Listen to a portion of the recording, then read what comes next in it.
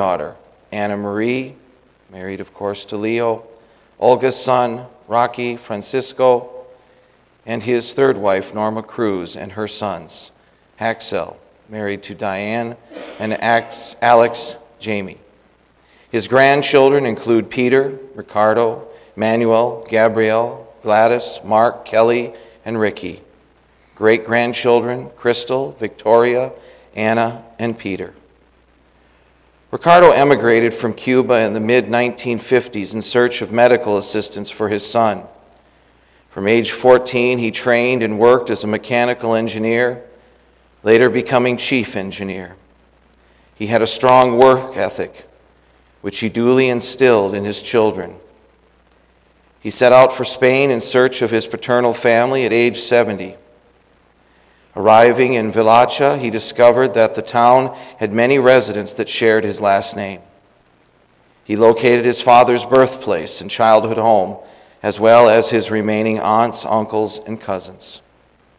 Throughout his life, Ricardo was a family man dedicated to helping his family in any way he could.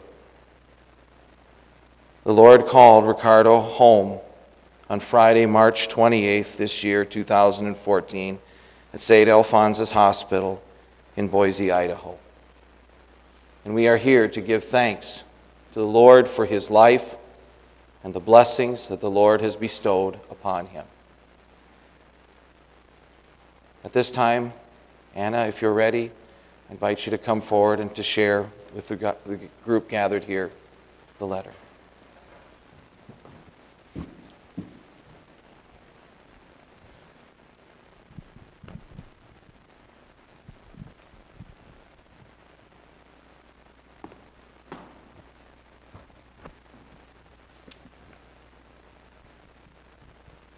This is a note from my sister,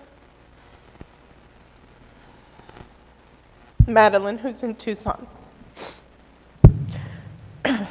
My father left Cuba in the mid-1950s and spent his young adult life in New York City to seek specialized medical attention for my brother Louis. He was also called Mimo, short for my hermanito. If the transition daunted him, he would not know it. 1 month after his arrival, in the cold of winter, which coming from Cuba, very different, he entered the cafe he had had his eye on for months. For a month. Tonight's special was pork chops with applesauce. He tried again and again to place an order with the waitress, but finally ended up pointing to the entree he wanted. He hoped his accent didn't prevent him from being misunderstood. Instead, by the next day, he learned it was not his accent that prevented him from being understood, but rather he had moved into a Polish community and learned not a month's worth of English, but a month's worth of Polish instead. As a toddler, I would run outside waiting my dad to come home from work. The New York subway would leave him just 2 blocks from home. Arriving on my street, I was allowed to go greet him. Each night, in his pocket, he carried a surprise, a red cellophane-covered packet of 2 filled mints from the Algonquin Hotel where he worked. Although his work as a chief engineer was exhausting, he would spend time with me in the evenings playing, often performing coin tricks. My father, an outgoing and charismatic man, befriended several Cuban families in town. Never a weekend would pass without a picnic, a celebration, an outing. Our summers were spent in Cunningham Park, Jones Beach, Seaside Heights, and our winters in the Catskills. Our American holidays were prepared in Cuban tradition with roast suckling pig and turrones from Spain. When my father formed a new family with Olga, my sister Anna, and my stepbrother Rocky, also went to Jones Beach and spent much time together at Flushing Meadows Park. As my father's life slowed into retirement pace, I listened to the colorful stories behind his sayings about his life in Cuba. We might say here in the U.S., such and such will happen, God's willing. But the translation of my dad's saying, si Dios quiere y la vaca pinta, means such and such will happen, God's willing, and the speckled cow allow. Between the two Cuban farm towns in which my father and mother Gladys lived was a transom in the field of speckled cows. As my father explained, if the cow didn't allow it, he would not pass. So there came his speckled cow saying. When he lived with me in Los Angeles and in Tucson, my father and I cooked together, and we shared his recipes. After he moved, he was a telephone call away, to talk me through the most challenging of home repairs. On a phone call from the top of a ladder, a 10-foot ladder, as I rewired the ceiling fan, or on another call from below the sink where plumbing was stopped up, and yet another call before a water heater whose pilot had gone out when the pipes froze. To the last of his breaths, my father engaged freely in conversation and jokes, as evidenced by a nurse who was by his side at the time he passed. During his last years, my father hoped to gain sufficient strength to return to Spain, where he had spent a month at a time in camaraderie, sharing and listening to family stories. Torn by his family situation in Cuba, he helped as often and as best as he could, making arrangements for my cousin Carela to emigrate.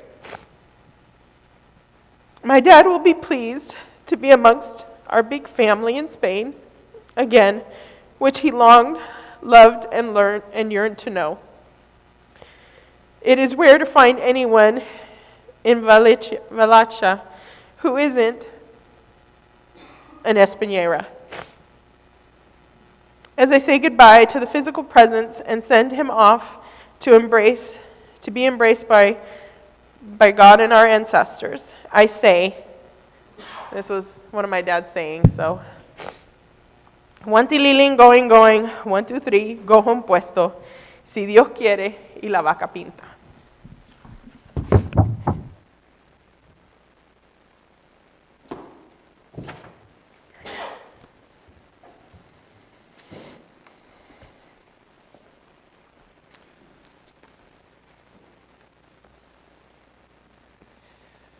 When we gather together for a Christian funeral, and when we mourn the loss of a loved one, it's a good thing to recall those memories, to rejoice and give thanks for those blessings.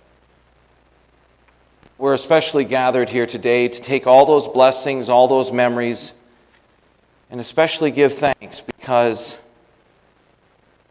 as you said and as your sister wrote, to be embraced by the Lord, it's more than just a nice thing to say. It's more than just an empty hope. It's the reality of the forgiveness of sins and the gift of eternal life that he had received from his Creator and his Savior, and whom he trusted in, the Lord Jesus Christ. And it's that life that we are here to celebrate, and that gift of eternal life that we're also here to give thanks. You may follow along with the worship service as it's printed in the folder, or you may simply sit back and listen and follow along in your heart. I welcome each of you in the name of the Father, and of the Son, and of the Holy Spirit. Amen. Together to seek God's comfort in our sorrow, and to rejoice in the promise of the resurrection. Grace and peace to you from God our Father and the Lord Jesus Christ, who said, "Come to me, all you who are weary and burdened, and I will give you rest." I invite you to join your hearts with mine in prayer. Lord Jesus, you wept at the grave of your friend Lazarus, and you consoled Mary and Martha in their distress. Draw near to us who mourn for Ricardo. Dry the tears of all who weep. Calm our troubled hearts. Dispel our doubts and fears, and lead us to praise you for having brought him to faith. In your rising from the dead, you conquered death and opened the gates to eternal glory and life. Strengthen us with your word and lead us through this earthly life until at last we are united with you and all the saints in glory everlasting. Amen. I invite the congregation, if you feel comfortable doing so, to join with me in the reading of the 23rd Psalm. We read together, "The Lord is my shepherd, I shall not want. He maketh me to lie down in green pastures. He leadeth me beside the still waters. He restoreth my soul. He leadeth me in the paths of righteousness for his name's sake. Yea, though I walk through the valley of the shadow of death, I will fear no evil, for thou art with me. Thy rod and thy staff, they comfort me. Thou preparest a table before me in the presence of mine enemies. Thou anointest my head with oil. My cup runneth over. Surely goodness and mercy shall follow me all the days of my life, and I will dwell in the house of the Lord forever."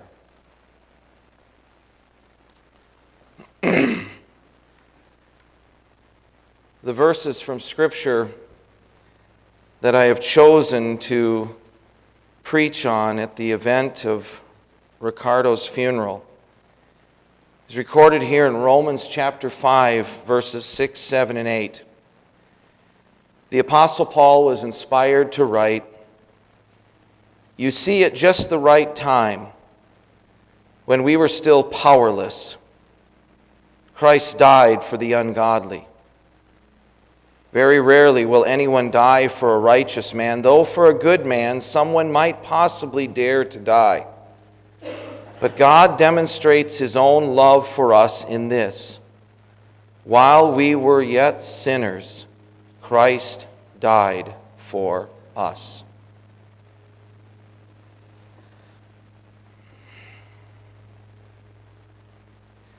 I would not claim to share with you all the memories that you have, especially you, the members of the family, of knowing your father, your grandfather, your loved one. But as I've mentioned many times at many a funeral, one of the privileges of being a pastor is getting to know people very quickly, and for whatever reason, people are willing to share very openly when I begin to have a relationship with them. The situation that I had was that Ricardo, when he moved here and joined your family, he came to church with you. And I kind of chuckle now in hindsight when I was first getting to know him, shaking his hand, and Leo, I shared with you, I go, I'd like to reach out and visit with your father-in-law, but my Spanish stinks, as many of you know from my reading of the obituary. And you gave me the encouragement, oh, he knows much more than he lets on. And so we visited, and I asked him, I'd like to come and visit, and we got to know one another. And it was, as I said, a great joy. It was a great joy for a lot of different reasons, many of the reasons that that are very similar to the more intense and abundant reasons that you have to remember him with joy. It was always a joy to visit with him because, especially when I would come out, he always made sure that I had a good cup of coffee. And then I would get a little bit of instruction of how to make a good cup of coffee, and how you make it this way and not that way, and this is the way it worked. And I will testify, it was really good. So I always had my cup of coffee, and I would visit with him, and of course our purpose was, and I realized this was a man who loved his Lord, because he did not object. In fact, he was eager to sit down and open up the Scriptures and talk about what God had to say. And I'm going to talk about that a little bit, in just a little bit, but not only did I have the cup of coffee with him, I also enjoyed spending time with him because, well, to be honest with you, as I was reading through the obituary, I went, yeah, I remember him telling me about that, and I was listening to your letter, and I remember him talking about working at the hotel, and many things that were not mentioned. And as those of you who know me, I enjoy history, whether it's studying it in a class, but I really enjoy history when I hear it from the person who lived it. And so we had wonderful times. He told me about his life in Cuba, working in the sugar mill. He told me, he would always tell me, and even in fact the last time I visited him, just remembering how he could even climb to the highest point and just up on the beam take a nap and he would never fall off. That was something that was very special to him. And even because I would often visit him riding on my motorcycle, he told me about how he would ride a motorcycle or had the opportunity to ride a motorcycle in Cuba. Many interesting things. But what kept coming up again and again, even as he described to me and shared with me some of his struggles, and I had never heard about the learning Polish, but that was interesting. As I heard him describe his life and the many blessings and also his many struggles, what came out again and again was a man who, as he grew in his life and in his exposure to the Bible, began to realize and boldly confess more and more, God's been good to me. God has been good to me. I didn't see it when it was happening. I didn't understand it at that time. God was good to me. And in fact, the reason that I chose this text was because I will always remember, and he was such a great example of a Christian who boldly confessed this. As the Apostle Paul says, while we were yet sinners, Christ died for us. He often confessed to me and said, you know, even when I wasn't very good, even when, and as I said, people confide in their pastor, even when I did really bad things, God was good to me. See, that's the man that I will always remember, and the Christian faith that I will always remember being confessed, is that he knew who God was. Boy, when we got on that topic, he made it very clear. God is God. He is holy. Nobody messes with him. And on the few occasions as we visited and studied the Bible together, he would come up with something, and I would have to say, well, that's not exactly how I read it in the Bible. And then we would open up the Scriptures together, and we would have our two languages, and he'd actually have two Bibles opened up, one in Spanish and another one in English, and I'd have a different English translation, and we'd look at that, and he'd study it, and many a time, every time that came up, when he realized that what he had been thinking or what he understood was not exactly in line with the Bible, and he would see it there in the black and white, and we'd talk about it, then he would stop and go, oh, well, if that's what the Bible says, if that's what God says, that's the way it is. Because he knew who his God was. A holy and perfect God. A God who spoke clearly in his word. A God who should be listened to. And a God who should be respected. And he also knew, even as he shared, as I mentioned already, those times when he would share with me the struggles he went through, some of the things that he would even go, that wasn't the best way. He knew very clearly that that very same God that deserves all our respect, that very same God who has every right to judge, is the very same God who died for him. And in that time, when I had to visit him at the hospital, that truth of knowing who God is and what God had done for him gave him a peace. And in the letter, and as was mentioned before, he was joyful, he was filled with happiness, witnessed by the nurses, the staff, the people at the hospital, and I witnessed it as well. He had that peace, that true peace in Jesus. As he was there in the hospital, which ended up being his last visit to the hospital, he told me once again, well, if I get better, I get better. If I stay here, I stay here. If I die, I go to the Lord. And it's all good. See, that's the faith of a Christian man who, when he looks at himself, recognizes that there is no power in and of himself to save himself. When he looks at his many blessings that he has found, that he has been blessed with, that he has been given in his life, as he looks at his life and he sees the tragedies and the hardships and the joys and the blessings, and he looks at them all and he says, the joys and blessings are gifts from God, and the tragedies, God was blessing me then too by working things out for my good. And that is the blessing of a Christian life. That when we know our time is coming to an end, we can sit there with peace and tranquility and even joy and say, it's all good. And that witness that I share with you is not just meant to be a witness to give you some comfort for a short time on a Sunday afternoon in the spring of the year. If you truly want to honor his life, if you really want to honor his memory, I feel very comfortable in saying that no greater honor could he receive. He would feel no greater honor than to be remembered as a man who trusted in the Lord Jesus Christ and who wanted others to trust in the Lord Jesus Christ as well. He was not a selfish man. And he certainly would not be selfish with the comfort of the forgiveness of sins and the gift of eternal life found in Jesus Christ and Jesus Christ alone.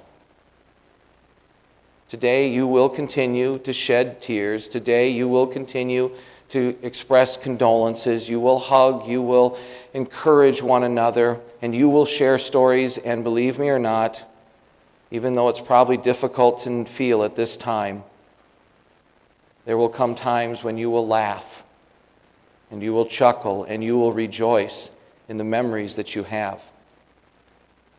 But regardless of whether you're crying or whether you're laughing, whether it's in the peaceful moments of the evening or in the middle of a hectic day, you can take comfort in knowing that he knew his Lord and his Savior, that he knew what the Lord had done for him. And at this very moment, with the Lord, he is rejoicing and giving thanks. And that is the only true comfort that can overcome the sadness of a lost loved one. While we were still sinners, Christ died for us. This gives us peace and comfort here and now. It gives us the peace and comfort to even deal with the tragedy of death. And it gives us peace and comfort to face our own end and to look forward to the glory of eternal life, which is Ricardo's now and forever. Amen.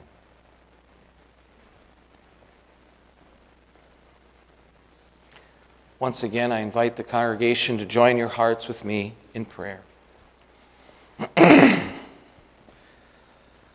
Almighty God, we praise you for the great company of saints who have finished their lives in faith and now rest from their labors. We remember especially our loved one Ricardo, whom you have redeemed by the blood of your Son and received as your dear child through holy baptism. We thank you for giving him to us as a companion on our earthly pilgrimage.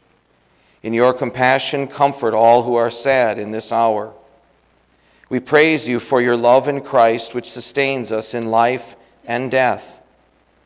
In our earthly sorrows, help us find strength in the fellowship of the church, joy in the forgiveness of sins, and hope in the resurrection to eternal life.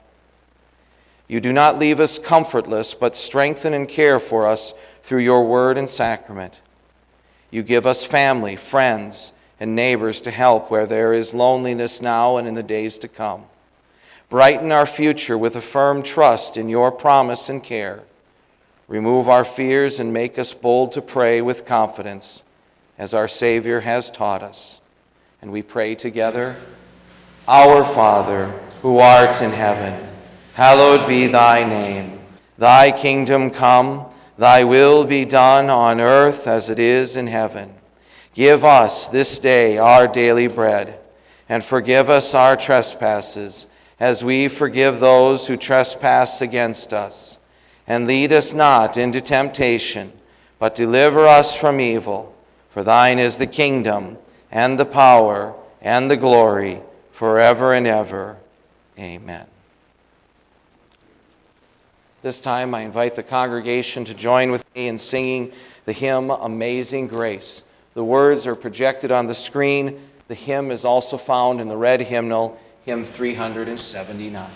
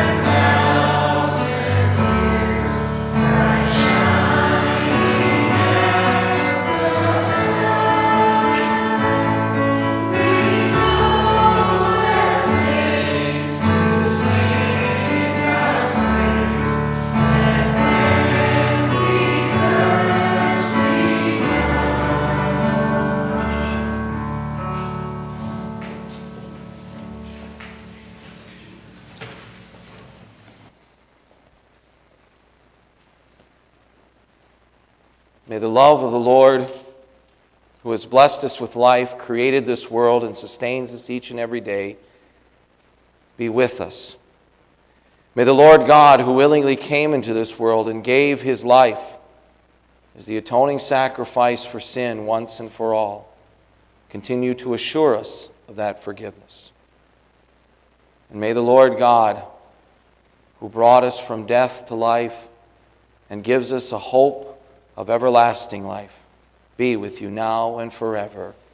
In Jesus' name, amen.